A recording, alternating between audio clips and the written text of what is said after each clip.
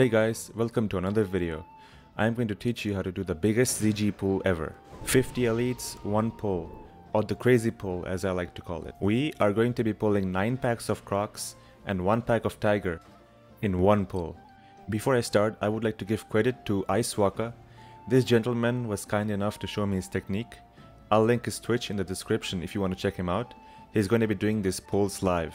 If you plan on boosting here, you can get all the way from 100k to 150k XP per hour by using this strategy. You can charge 10 to 30 gold per run here and make 100 to even 300 gold per hour depending on the demand.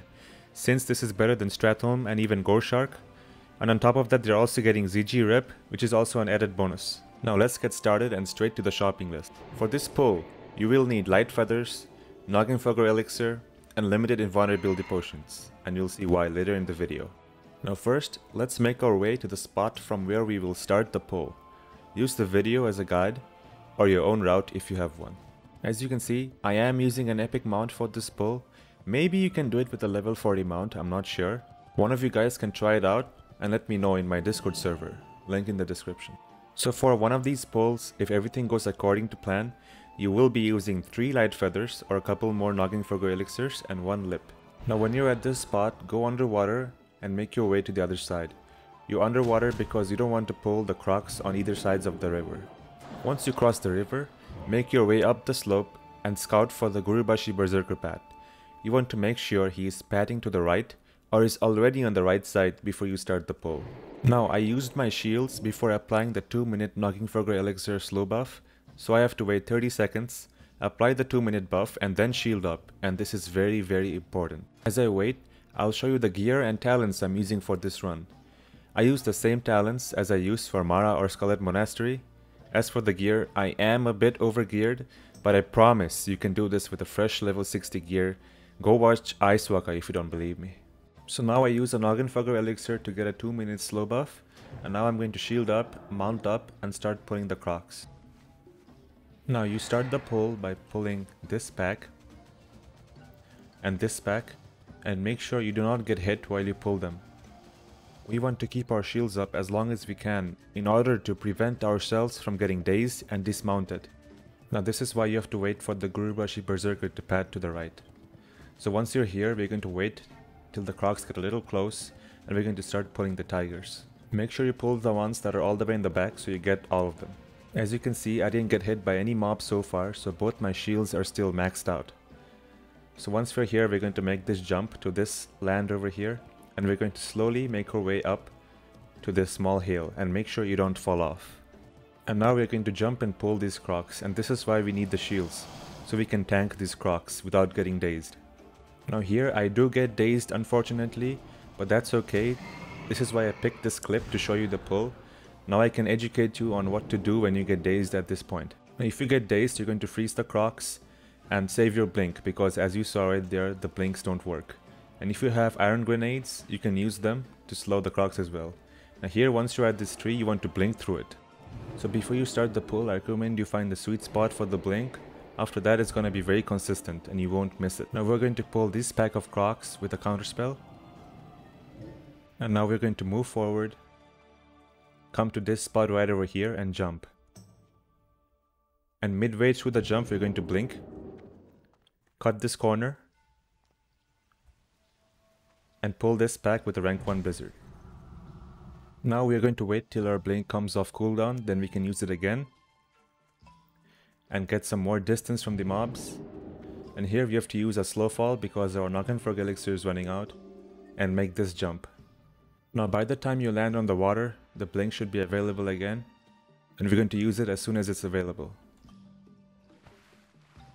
So we're going to blink right here.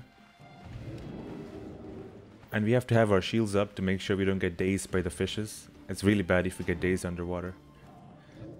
And now here we're going to refresh our shields. As you can see, all the packs are nice and packed together. And now we're going to pull the last couple of packs. Now here, once you're on the water, you want to blink again and body pull the Crocs on the right. And once you pull them, we're going to use a light feather for another jump from this point and pull the remaining 2 packs. And by the time we are here, our shields are going to come off cooldown. We're going to tank a couple of hits, blink, refresh our shields, counterspell the next pack, turn around, and use a lip. Let all the crocs gather up nice and tightly, freeze them, and continue going. Now, some may resist, that's why you have to use an iron grenade if you have it. If not, use a rank 1 blizzard to slow them and continue going forward. So from this point, you're done tanking all the mobs, so you can switch to mage armor.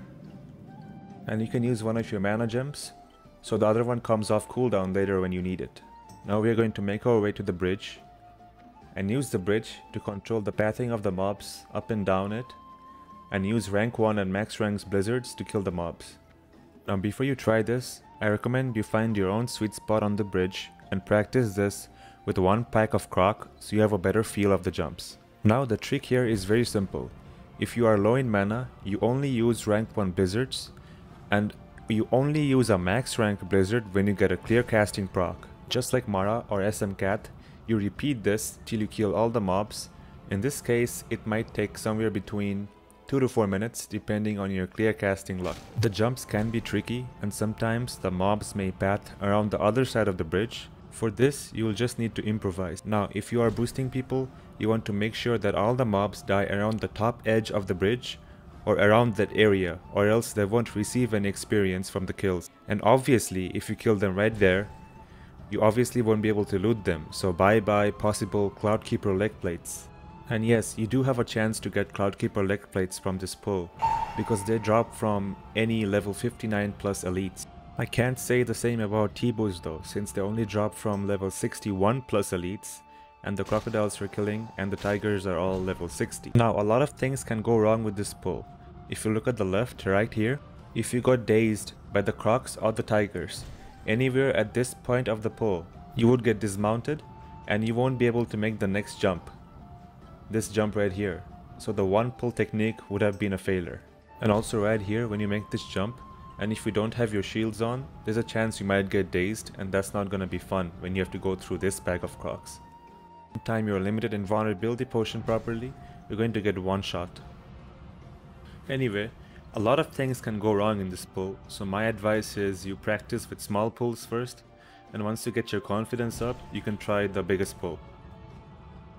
When you're jumping up and down the rope, try not to fall off the bridge, and if you do fall off, use an ice block and try to come out with a lip and freeze the mobs and use a grenade when necessary. That way you may be able to recover. I did before, but sometimes it's just so RNG that you can't do anything about it if you fall. So just try not to fall. Here I let the mobs come all the way down this hill, so when I pad down, I can use an evocation and I can get a lot of mana back. Once the mobs are under 50% HP, I like to bring them to the bridge so I can kill them up here. And I could have easily just used max rank blizzards from this point to kill them since I have so much mana. But I just wanted to show that even if I didn't have mana, I could still easily get them down. I know you guys will have a ton of questions after this, and I also know that a ton of you other guys may have answers to those questions. So if you ever see a question in the comment or Discord that you may have an answer to, feel free to help out. Or else, I'm always here. And you'll always find me in my Discord server, so do join. And please leave a like and subscribe if you enjoyed the video. I have some other videos if you want to go check out, even one that explains how I got the weapon I'm using. Thanks for watching, and if you want to see how many mobs of each kind I killed, wait till the end. I show it all.